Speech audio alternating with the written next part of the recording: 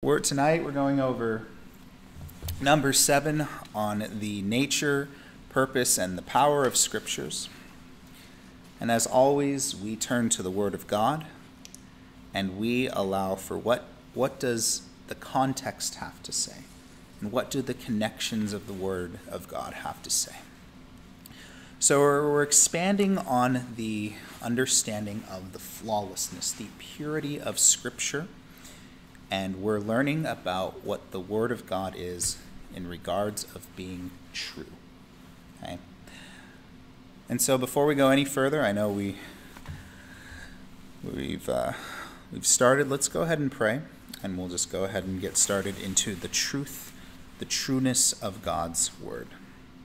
So we pray together. Father God, we come before you tonight. We're hungry for your Word. We're hungry to learn about what you have to reveal to us today. We're continuing learning about the descriptive words that describe who you are and describe what you have written down, what you have spoken. We ask that you help us learn more about you and the truth that is in your word. We ask that you're with us tonight and that the words that I speak will be received well and that the ears that are listening will learn and grow well. So just be with us tonight as we are continuing our study with Session 7 of the nature, purpose, and power of Scripture. It is in Jesus' name that we pray. Amen.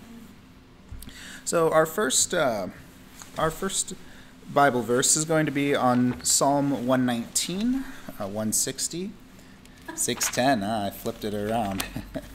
Page 610. All right, so Psalm 119, verse 160.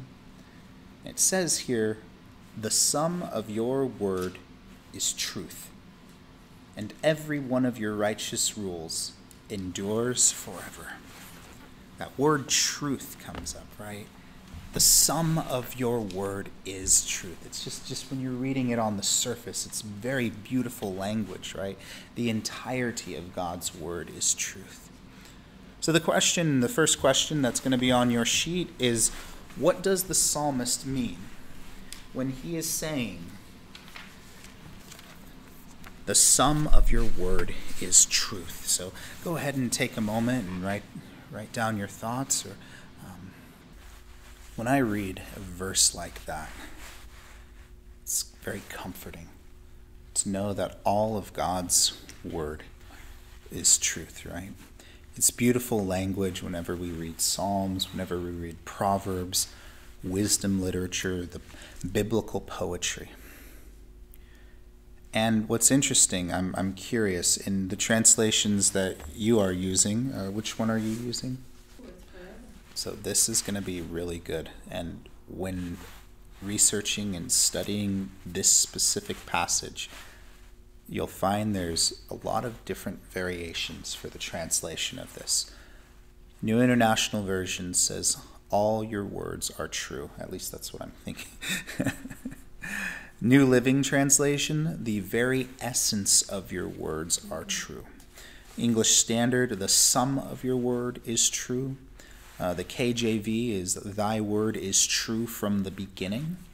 And the New King James is, "The entirety of your word is truth." And all of these are really good statements. It's like, well, which one is it? And why is there such a difference in it? Well, what's very interesting is the word that is being used when we're looking at the translation of the sum of your word. There are different ways that truth, right, the sum can mean beginning. It can mean, and it'll be on your notes here, time, totality, and priority.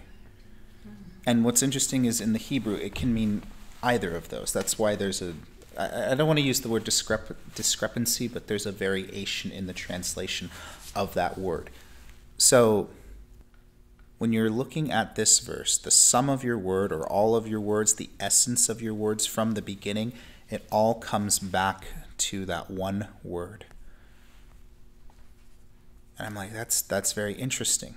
So you're saying that this verse, we're talking about the sum, right? Or all of the word. It could mean time, so from the beginning. It can also mean the entirety of the Bible, and it can also mean from the top, meaning from the beginning. So what's interesting on this, then you'll notice on your notes why there's such a big presence there, is that biblically it can mean all three of those. The Word of God is timeless, right? And when we talk about Jesus Christ being the Word existing before the creation, that can mean, and that can be one way of reading that specific verse, that from the beginning. Well, what do you mean from the beginning? Do you mean from the beginning of time? Or do you mean from the beginning as in Genesis or Job, if you're considering Job as the oldest one? So which one is it? It can mean either of those. And I found that was very beautiful that that's in there. So it says, I put in here, the Word of God is timeless. God's Word from the beginning is true. In the beginning was the Word. Well, we can see that in that verse, it very well can mean that, right? Beginning of time. Also the beginning of the Old Testament, if you will. So let's turn to John real quick here, because this is interesting. I'm thinking, well, you see such a variety. It's because the translators are trying to figure out which one are they using. Yeah. Are we talking from the beginning of time? Are we talking from all of Scripture? Are we talking priority is, when I mean the top of Scripture, it means the importance of Scripture. So saying all of your word is important, right? The importance of the word is truth. I'm like, that's interesting. But yeah, let's go to that first one, John. All right. So we know this one. In the beginning was the Word, and the Word was with God, and the Word was God. He was in the beginning with God. All things were made through him, and without him was not anything made that was made. I always love turning to that because there's so much to that, right? There's so much to those two verses. So in the beginning was the Word. Okay, so we're looking at the psalmist saying that from the beginning of time can be a way we read that. Okay, so that's one thing. We can see in Scripture that holds up to be true. Then we have Psalm 90, verse 2. So we'll start from verse 1. Psalm 90, verse 1. Lord, you have been our dwelling place in all generations. Before the mountains were brought forth, or ever you had formed the earth and the world, from everlasting to everlasting, you are God. So again, beautiful poetic language here, right? So here we're talking about you formed the earth and the world from everlasting to everlasting.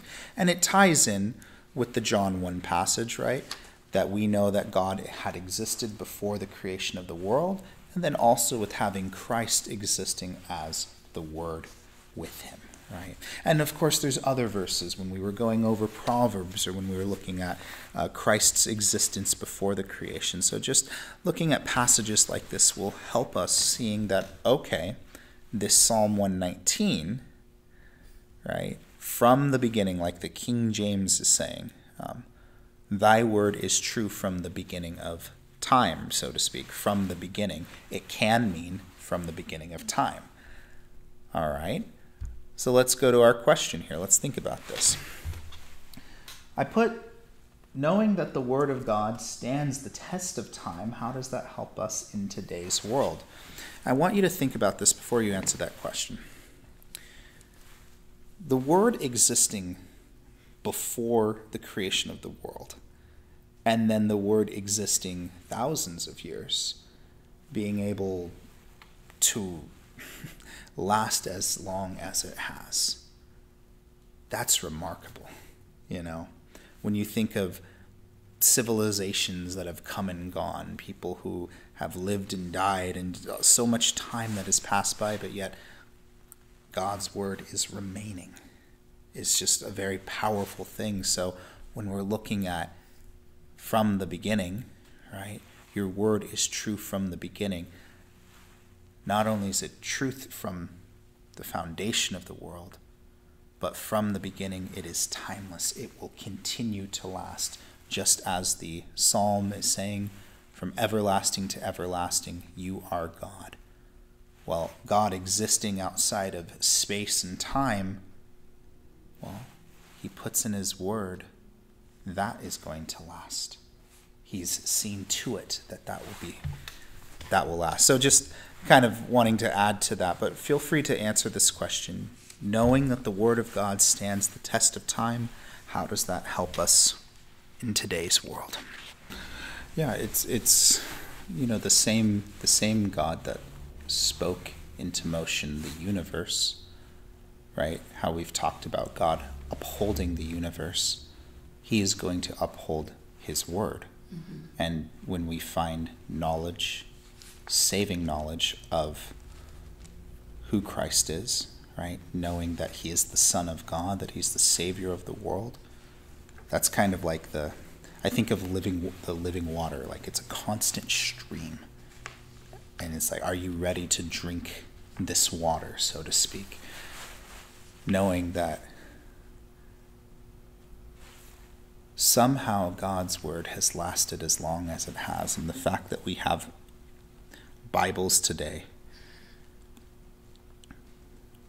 that helps us, or at least it should help us in our faith. Even when people have tried to use the Bible for evil intent, God hides away the secrets, if you will, the depths of the word. And I think I mentioned that last Sunday. I realize I sometimes say controversial things, but there have been people who have talked so much about artificial intelligence. Right? Oh, you can go and use AI, it will take over the world, and it will get everyone out of a job. And that may be true, maybe not, but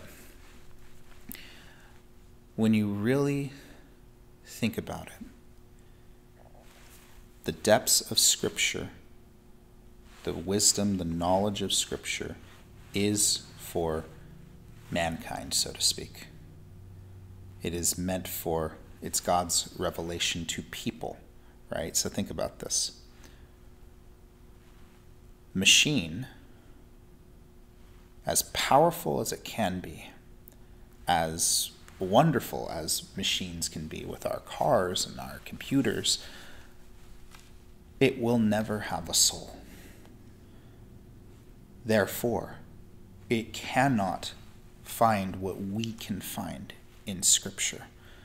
It has information and it comes to conclusions, but it does not have emotions, does not have a beating heart, and even if it had those things, at the end of the day, it still will not have a soul.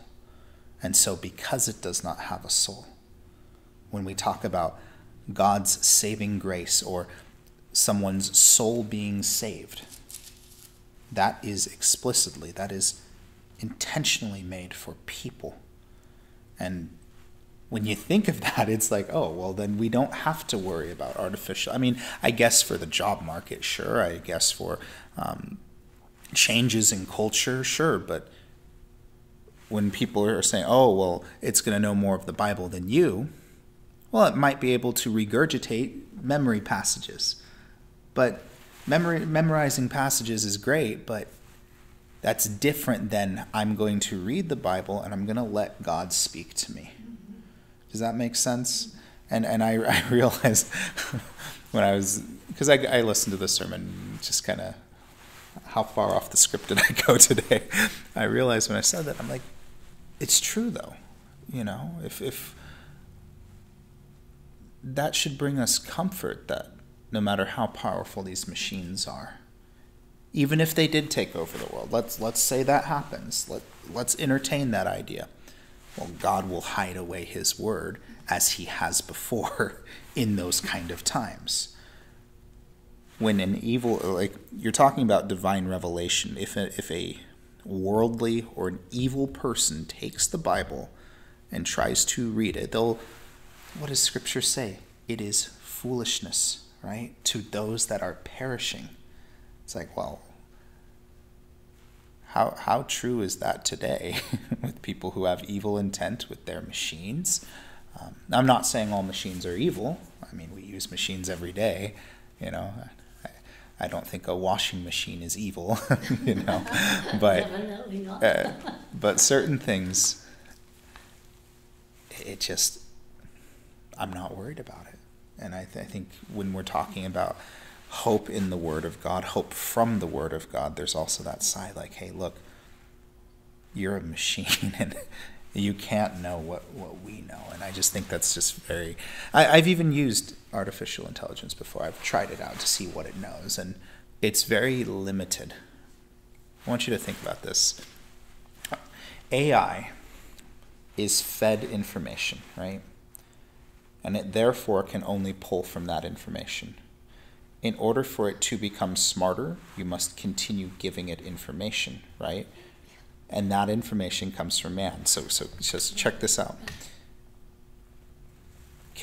How can God go into the machine? I mean, I guess the Lord could. I'm not going to say that can't happen.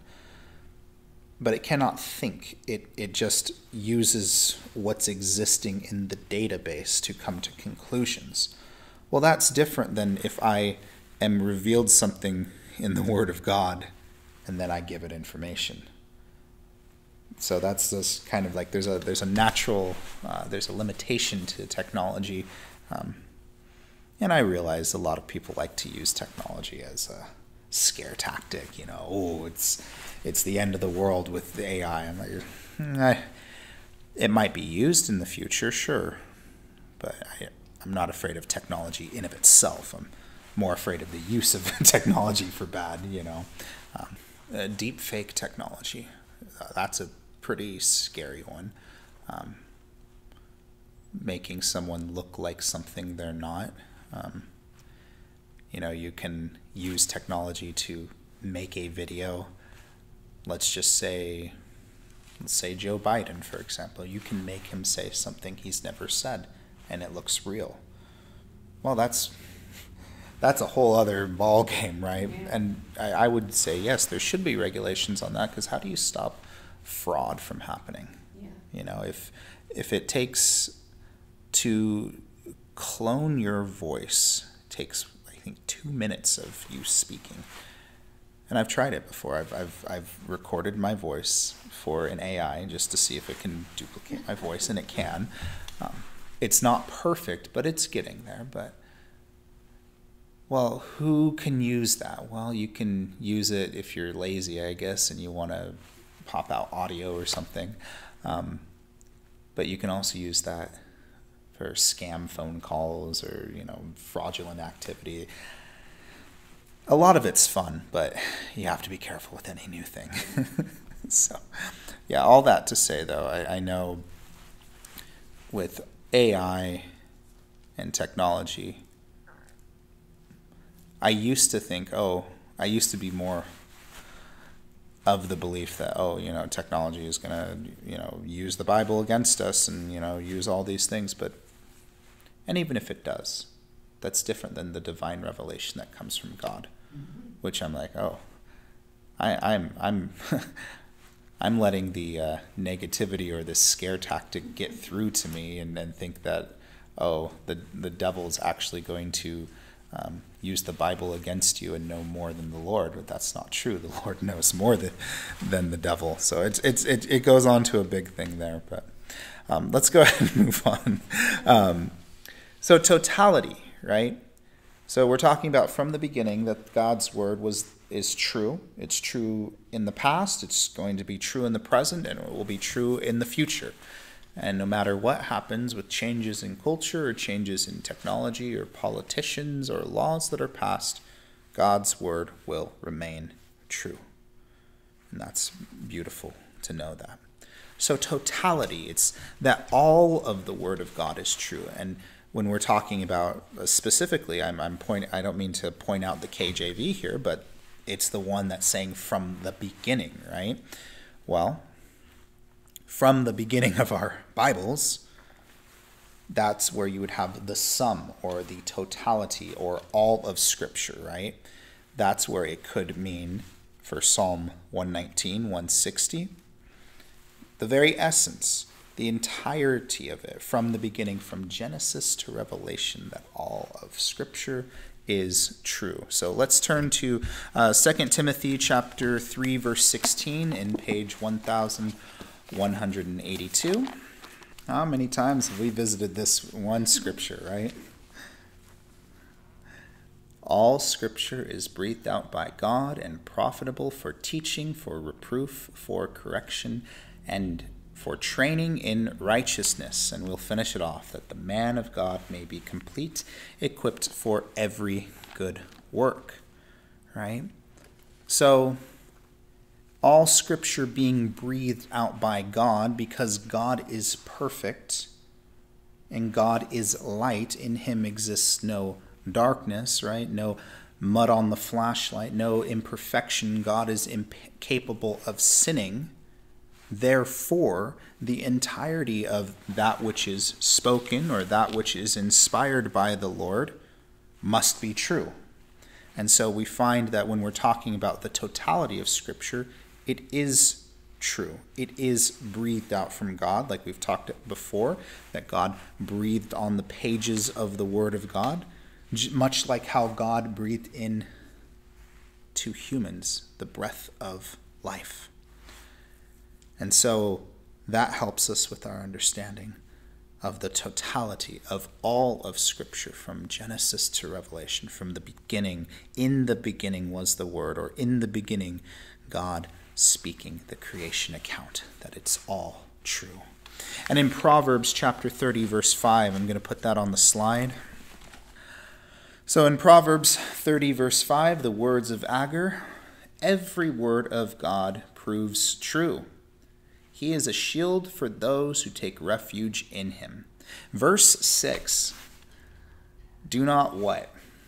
Do not add to his words, lest he rebuke you and you be found a liar. Nice little stinger right there, right? And so, I mean, that's always a good thing when we're thinking about the changing of the Word of God. Now, I know translation is one thing. Well, what does this mean? Can it mean this? Can it mean that? That's very different than I'm going to intentionally change words so that it doesn't mean what it should or what it ought to mean. And so that's something that we have to just be on the lookout for. I like looking at the languages, and I like looking at the translations. Because sometimes it's like, that was a poor choice of words, buddy. Other times it's like, you know what, that was actually a really good choice because it conveys the meaning in here. Example, when we're looking at the New Living Translation for Psalm 119, the essence of your words. I just love that wording for that. The essence of your words is true. But then it's like, we have to be mindful at least, whether, because I know some people are saying, well, I don't like the New Living Translation, or the King James Version is old, whatever. Look at all of them. And if there is a discrepancy, like I found in here, or there's different translations, go to the Greek, go to the Hebrew. And I would encourage that in any sense to kind of help you with understanding of Scripture. And so the question that comes up then is, that's the right one. What are some potential dangers if we only accept or focus on certain parts of Scripture as being true? Why is this crucial to trust the truth of all, the entirety of God's Word? Yeah, looking at the context of Scripture is so critical. You find nowadays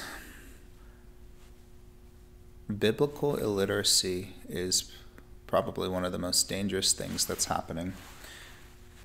And that's a very big thing. I know myself, I know my wife, we're very big on is every person needs to be educated in the Word of God.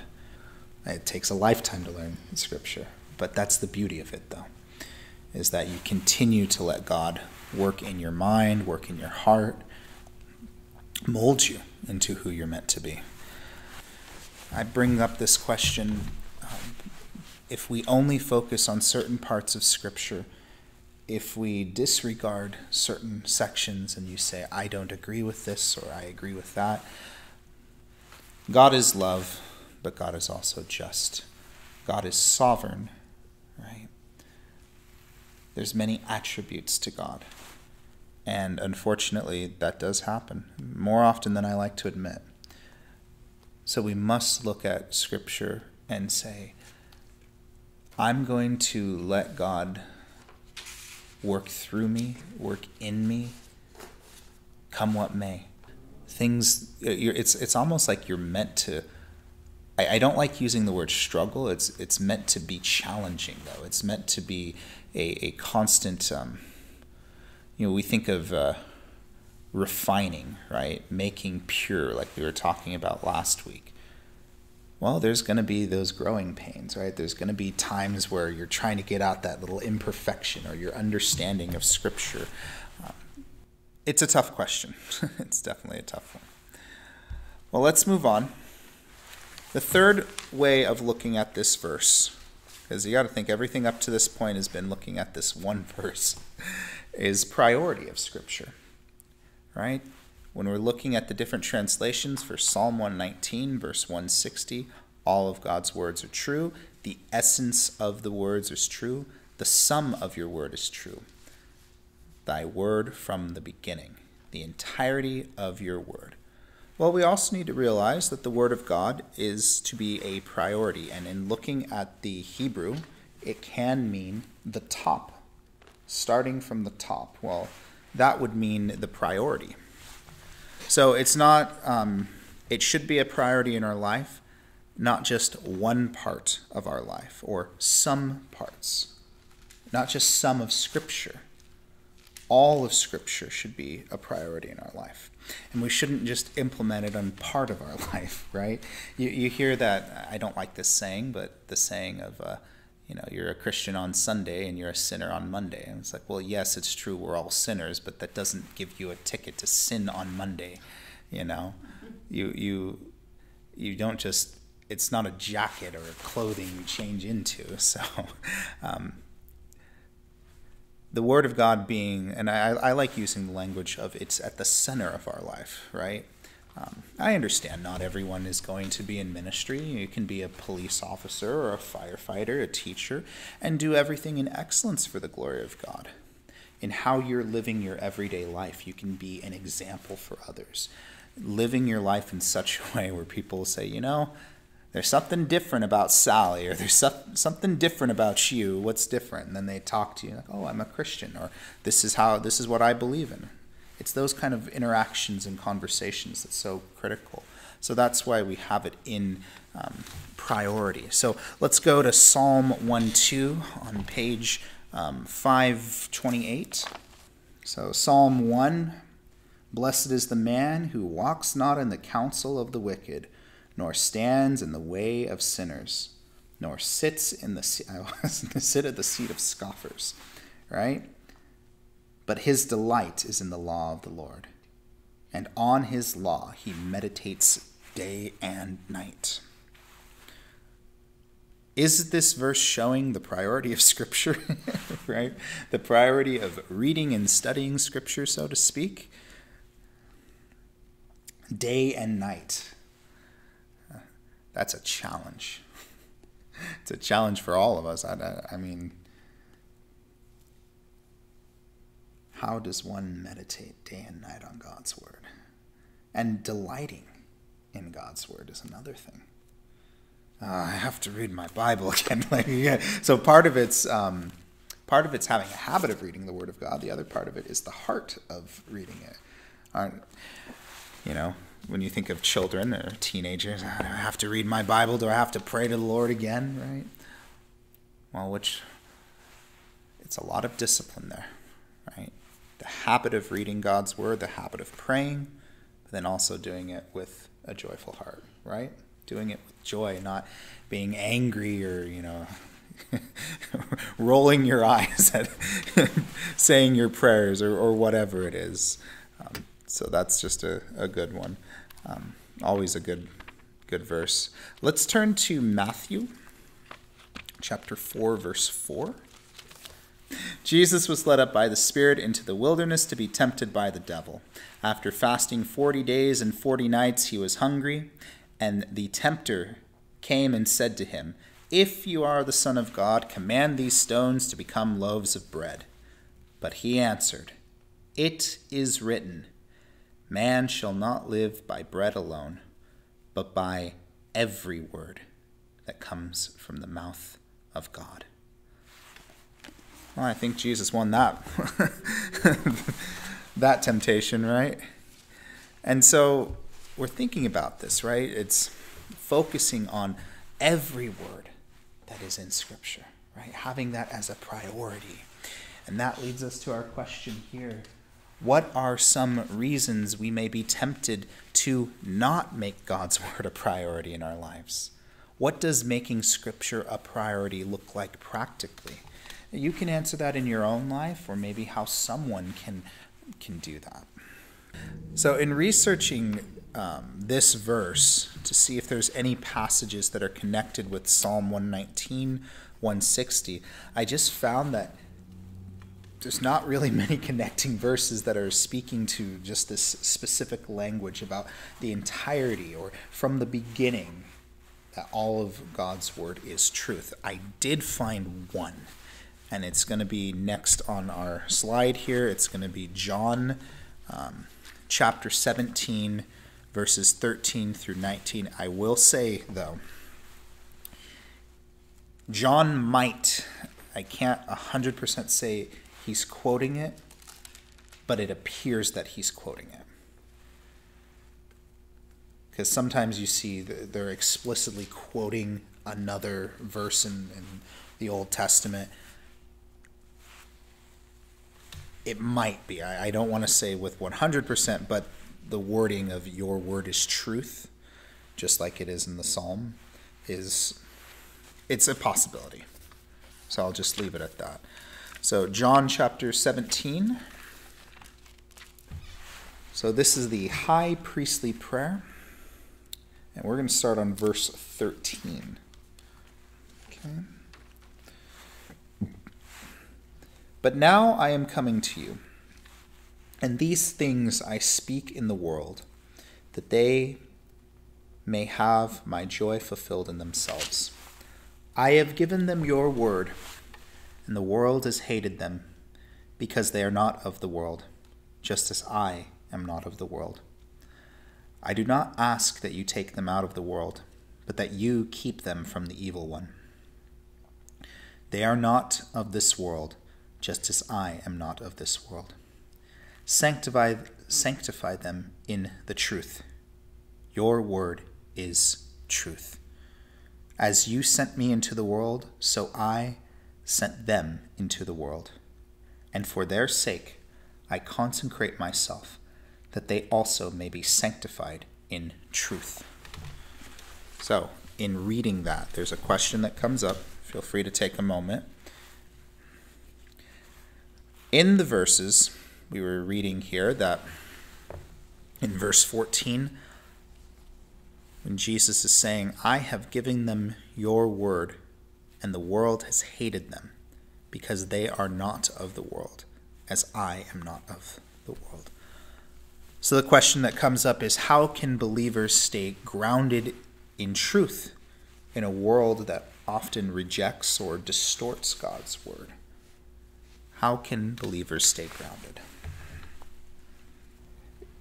Yeah, I think that's probably your best answer there, is to just don't put the Bible on the shelf, right?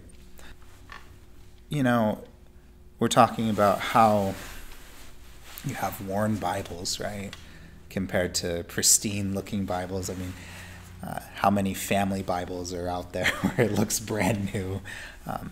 But certainly, there's nothing wrong with a worn Bible. You know, you take care of it just as God is taking care of you. I mean, really think about that. God's word is taking care of you. It's going to be worn out. There's going to be times where you accidentally rip a page, or you're marking it, or whatever it is. You drop your Bible, but it's going to take care of you, right? And so it's a very, I guess, a very spiritual way of looking at the Bible, but I don't find any wrong in that, though. So it's the idea, staying grounded in God's word. So reading it, studying it, looking at the context, looking at the connections, and then seeing like, wow, okay, that's what you meant here. Okay, Christ is quoting this psalm, let's say. Well, what does the psalm say? Like when Christ is saying, you have heard this, well, there's more to what was quoted there. He's just quoting a certain part to it. So it's just very, very good to... how are we grounded in truth is by opening God's word and allowing our Bibles to get worn, so to speak. God's word's going to be preserved anyways, so you shouldn't be afraid of opening your Bible many different times. So I want us to focus on verse 17 of that John 17, chapter 17, verse 17, which says to sanctify them in the truth. Your word is truth. So for most of the translations, I usually do about 5 or 6 of them. The NIV, sanctify them by the truth. Your word is truth. ESV, sanctify them in the truth. Your word is truth. KJV, sanctify them through thy word. Thy word is truth. New King James, sanctify them by your truth. Your word is truth. So it's pretty, so, I mean, I guess if you want to, well, this one says by or this one says in, they're pretty much the same. The one that was very different, though, is not the Amplified Version. It was the New Living Translation. It says, make them holy by your truth. Teach them your word, which is truth, which is an incredible run-on sentence, but I understand what they're doing. They're trying to define what sanctify is. I'm like, okay, I can understand that. It's a different reading level, so to speak. So then that comes up with the question then is, how does someone get sanctified? So take a moment and think about that. I like that you bring up that. To be made holy, right, to be sanctified, you must be a Christian first and foremost. It's kind of like...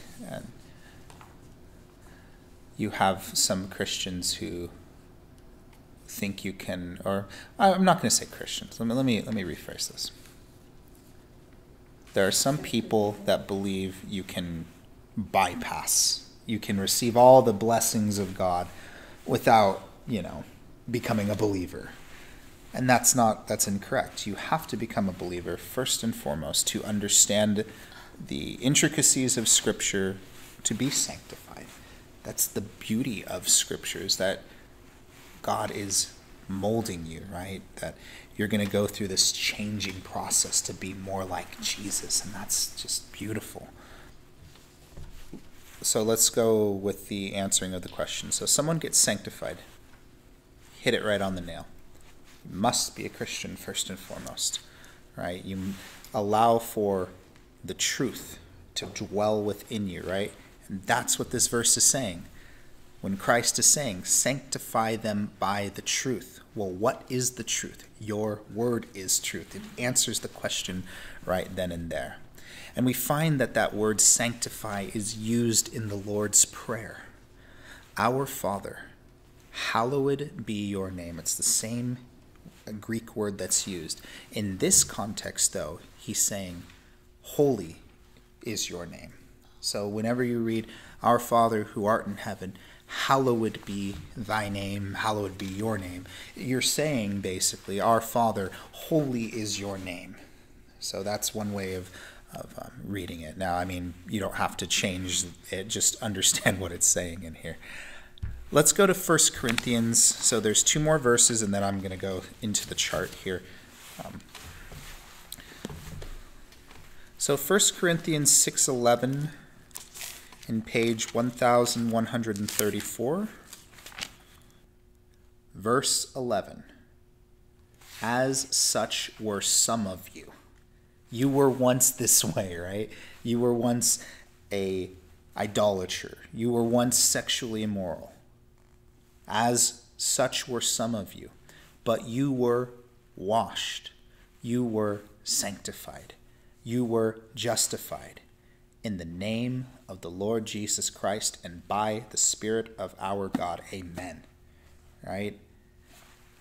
So seeing in that, the verse is significant because it helps us to understand that Christ's sacrifice on the cross, we were justified, right? But also in this specific verse, and we'll see in the next one as well, that we were sanctified. So that's why in doing all this research, I'm like, I need to make a chart so I don't confuse anyone here. So the question that comes up from the 1 Corinthians passage is, how does being washed, how does being sanctified and justified, how do they relate to each other? And what role does each part play in our salvation? So take a moment. Being washed by the blood of the Lamb, right? So it's talking about Jesus Christ dying on the cross, right? Being washed from our sins. As we've mentioned before, it all begins with believing in the Lord, right? You believe in the Lord, you are washed clean, you are justified, and then there's sanctification, right? And it is out of order technically, but they're all there. And you'll see when I'm going to get to that chart sooner or later. You'll see in this next verse then that it also is talking about sanctification.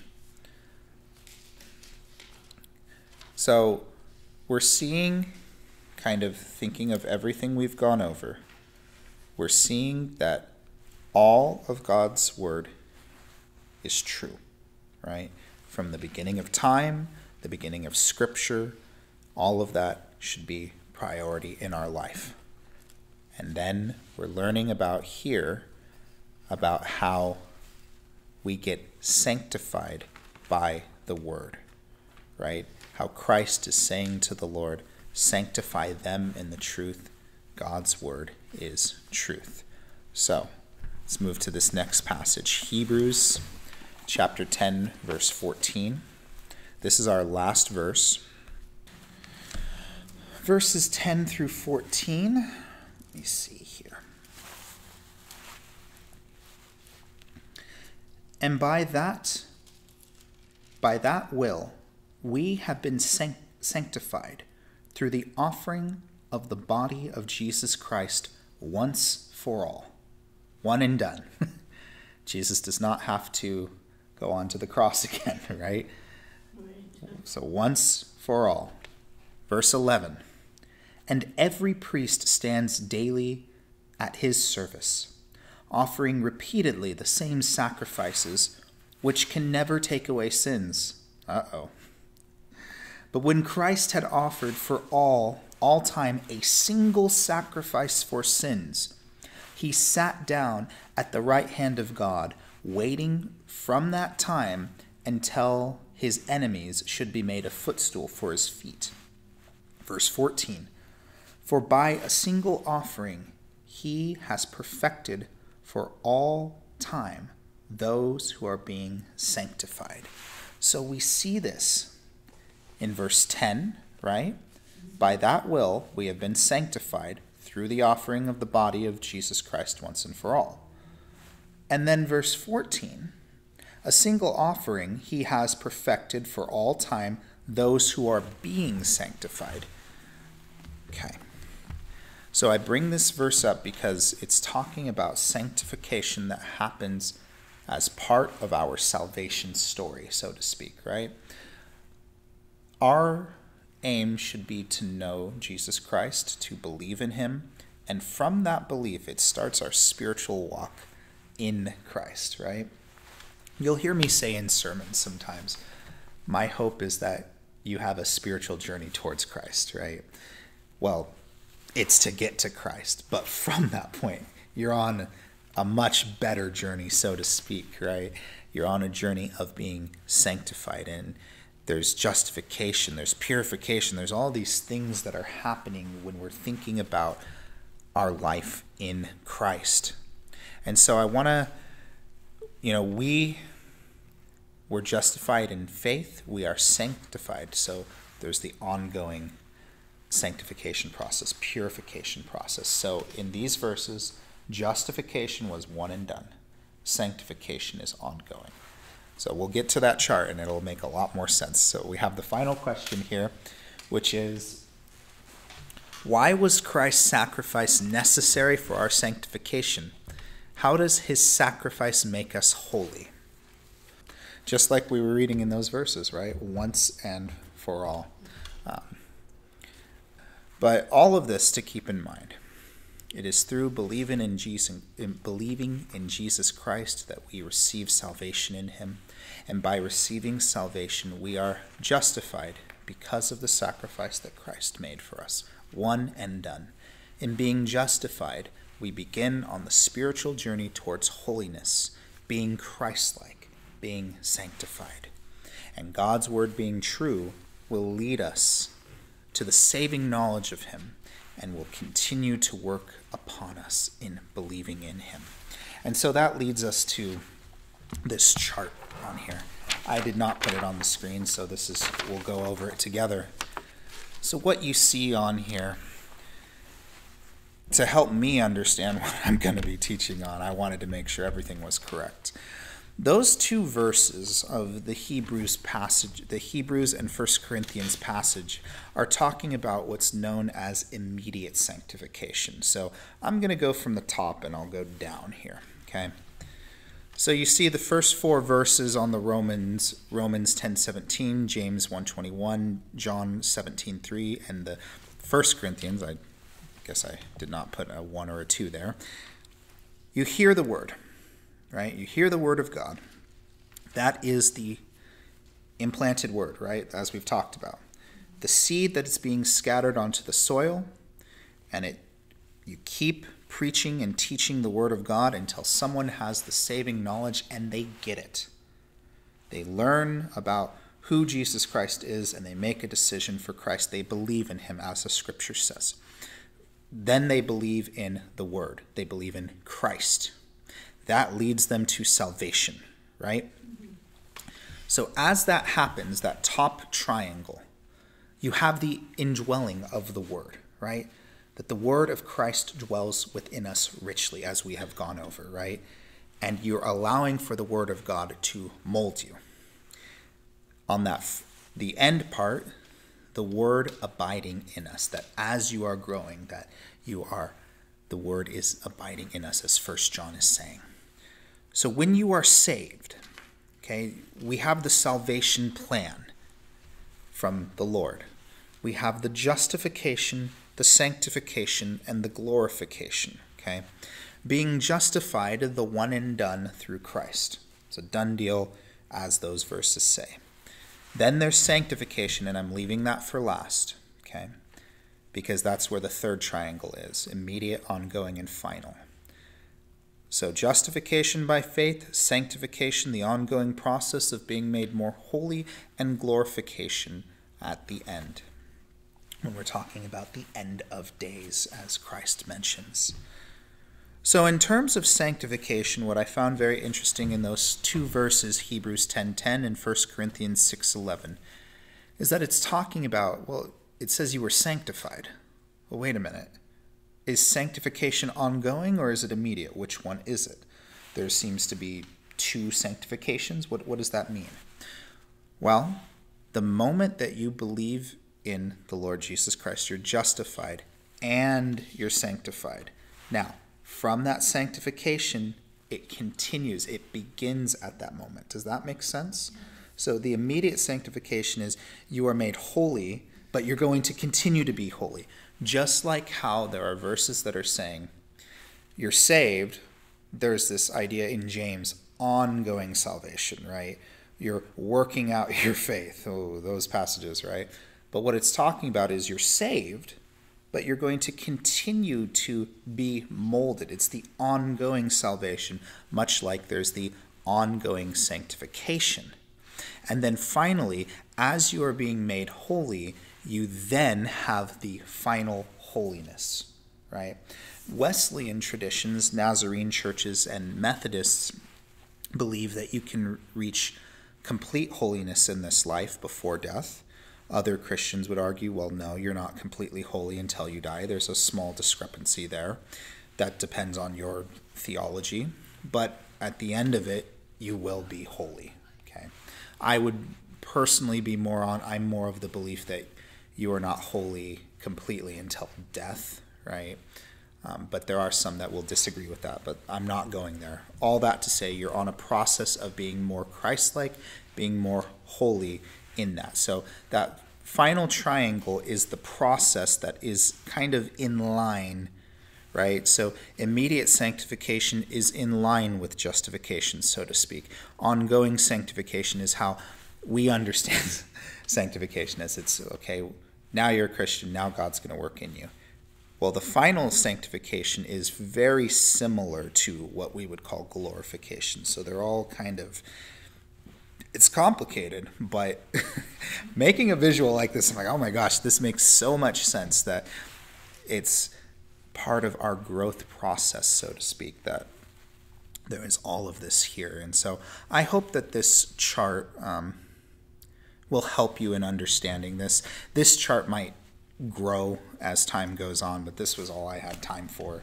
It took me a couple hours to find the verses and then make it look pretty like this. So, because originally, as I mentioned, this is what you were going to get. I mean, that was drawing it out and trying to have it all make sense, but this looks a lot cleaner for you. What does help me? It's definitely a lot. I mean, we can expand this into, this whole chart would be our life, right? Our life in Christ. There's the whole before your life in Christ, right? There's the Christ life, and then after this would be the reign of Christ, right? When we're talking about the end, right? The final end, right? And so it would take a lot more time to make something, but I really, I think I'll start making more charts like this, because I'm feeling like this will help people in their faith journey, because when we're talking about biblical literacy, part of it is understanding, okay, what does the Word of God say? But the other part of it is, how is this all connected with each other? All right, I'm reading a passage about being sanctified. Well, what does that do with the big picture, right, in understanding our faith? And so, I don't know what I'll do with this, but I'll have it available online. I know I'll have that there. What I didn't point out is the on the sanctification part is in the triangle, the John 17:17, 1 Peter 2:2, and Hebrews 5:13 through 14, is that we are sanctified by the word of God, going from milk to solid food of the word, right? So when we talk about the implanted word, right, the seed that gets planted into us, well, eventually it's going to grow and manifest into saving knowledge, and that continues us through the sanctification process. That's why the title of this is The Word, because the Word is what makes all of this even possible, right? The Word becoming flesh, which is Christ. So I'm not just saying just the Bible, it's Christ being the Word and the interconnection with each other. And so that is,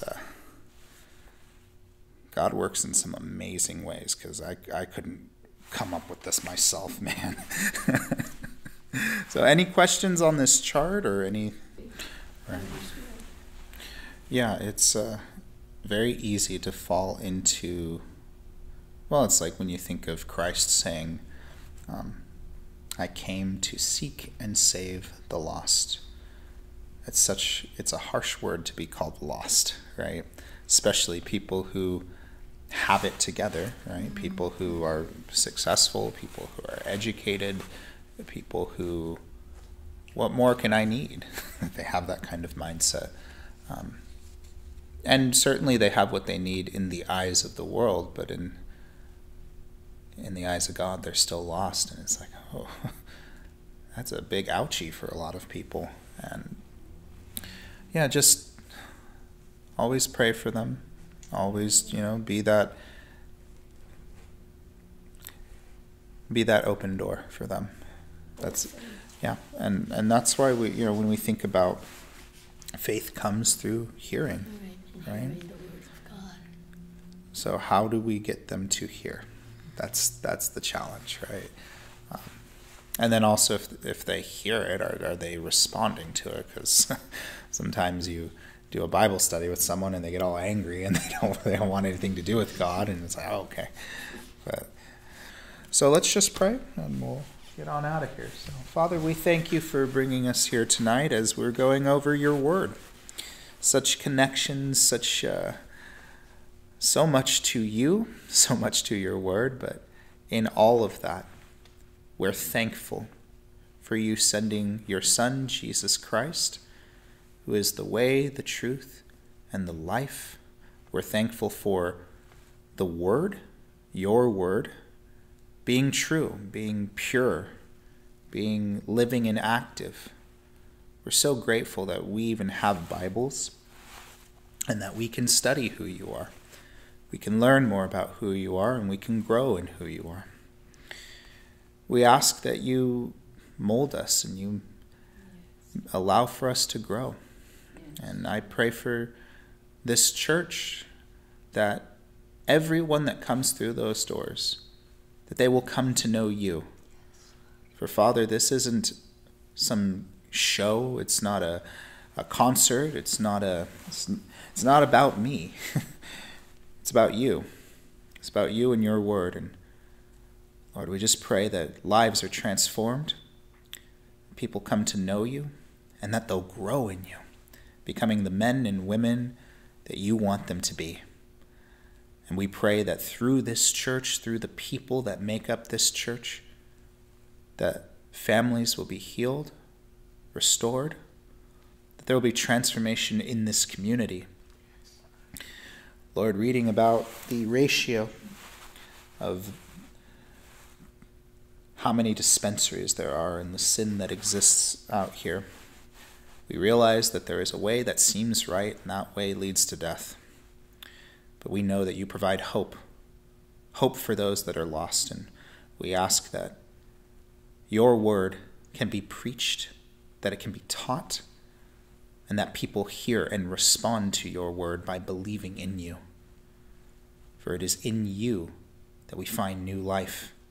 It is in you that we find salvation. We most especially would like to pray for those who they say they don't need a Savior, or they say they've paid their dues. The ones who have completely written you off. We pray that your word will be that implanted seed in their lives, that you'll move in their hearts, that you'll move in their lives for them to come to know who you are. We pray for our families. We pray for this community. We pray for our children, our cousins, our relatives, our families, that the ones that don't know you. We pray for this next generation, that there will be men and women who come to know you and be on fire for you and on fire for your word, that they will be that light that comes from you. They will exhibit love and truth, for it is through Christ that you have given grace and truth. And so we ask that you are with us as we go from this place for the rest of the week. And so we thank you so much for bringing us here tonight. We just thank you for just giving us this opportunity to be here tonight. It is in Jesus' name that we pray. And we all say together, Amen.